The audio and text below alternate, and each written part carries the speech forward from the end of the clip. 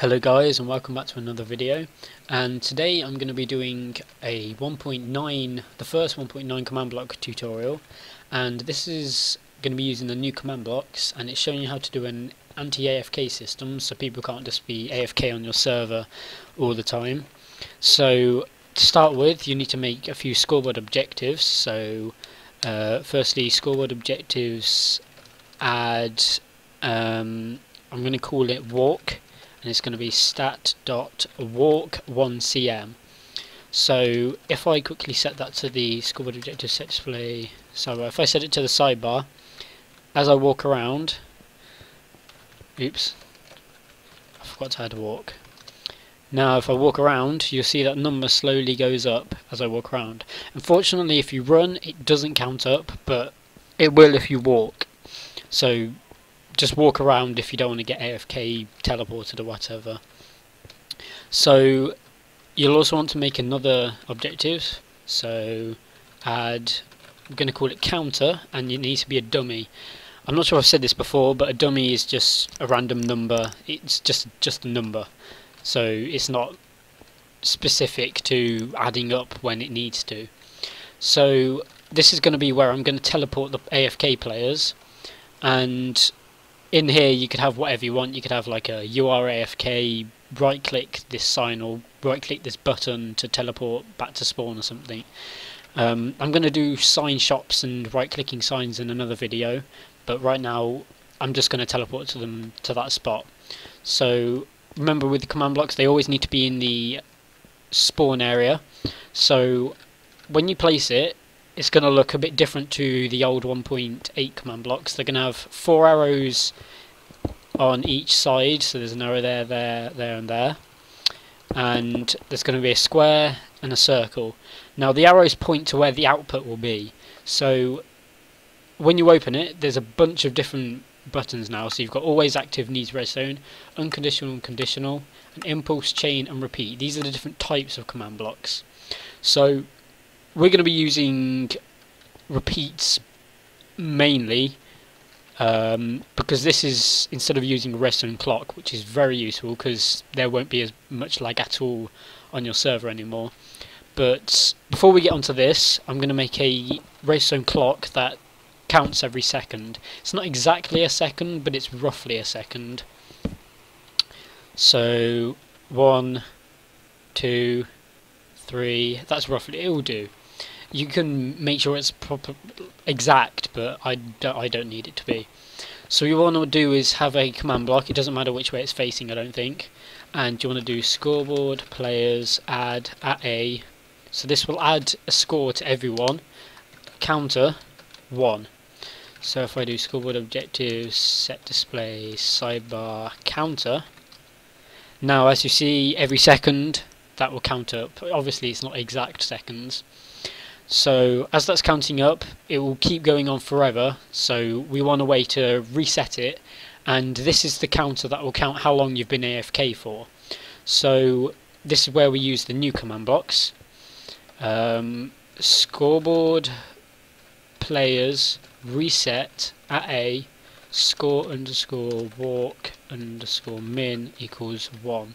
So this will reset everyone's scores where their walk is bigger than 1, because the minimum is 1 here, and it will reset all their scores. So even if you have like a money score, it will reset that too. So if you want to get around that, just reset walk and then have another command block that will reset their counter.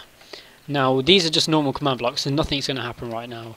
However, if we make it always active, so we don't need like a switch, and we change it to repeat, this will always be working now, so this will reset walk. So if we do scoreboard objective set display sidebar walk, every time I walk it's being reset, which is why you can't even see it. That's how quickly it resets. So you just saw it flash on for a second then. It's just that very fast. Now it should be resetting the counter as well if I change this to repeat and always active. So now scoreboard objective set display sidebar counter. So if I walk, it's actually resetting too fast for it to realise that it's a counter. So for now I'm just going to make it reset all their scores. So as you see, I stand still and it counts up.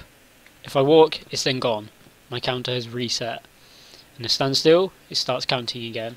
So in order to detect that they've been AFK for so long, you need to do test for at a score underscore counter underscore min equals. Now this is how many seconds they are AFK for before they get teleported.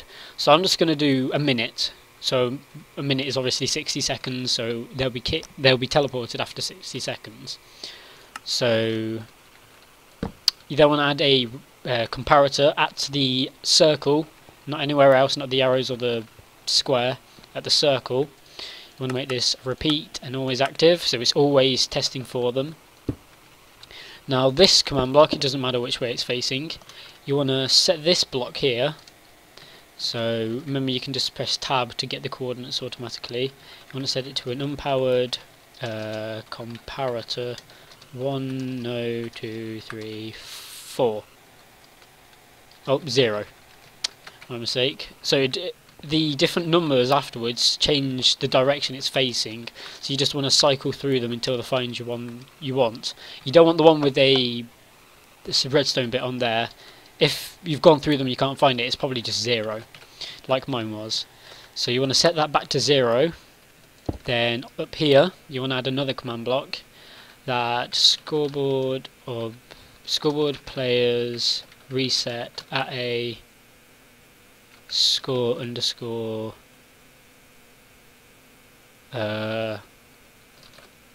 walk underscore min equals 1 counter. Actually wait, no, we want to reset everyone with the counter higher than 60, which is our kick time or teleport time. Reset the score of counter. And finally we add another command block which teleports them. So TP at a score underscore counter underscore min equals 60, not 1. And then we're going to TP them to this coordinate here. So I'm going to teleport them to facing this way. So -5, 34.5, 56. I'm looking here, by the way. X, Y, Z, and then if you want to know which way it's facing, this is it here. 1.5 and 3. You can just round it to 0 and 0. 56 and -395.5 and then 0, 0 at the end, which is facing that direction. So what you might actually want to do is add a repeater here which resets their score after they've been teleported. This is just in case this command block that was here is run before that one. It's just like a safety measure. So if I quickly reduce this to a 2-second AFK kick, then I can test it. So there we go, I teleported, my count is reset, and every time I stay AFK I'm being teleported. So as you see, my camera slightly wiggles when it happens. Now if I run, obviously flying and sprinting do not count towards that walk time. So I'm walking, I'm not being kicked, then I go grab a drink from downstairs, I've gone AFK, you get teleported here. So that's all it really is. I'm going to change this back to 60 now, I don't want to keep teleporting. Okay, there we go. Change this back to 60 and change this back to 60. So this is how simple an AFK machine is. Obviously flying, like I said, flying around doesn't remove the counter, and running, sprinting doesn't get rid of the counter. I'm not sure if there's a way around that. Stat.run. I'm pretty sure sneaking also doesn't count. Yeah, so it's literally just walking. And this is done by looking at the statistics here. Distance walked to 0.57. So there should be sprint, maybe that's it. What objectives add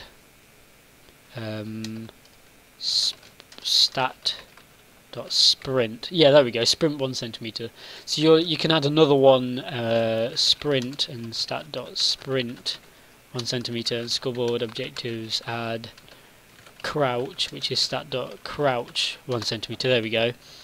And then you can do the exact same here as repeat, but instead of walk, we change this to sprint, always active, and change this one to crouch, repeat, always active. Okay, so now stand still resets.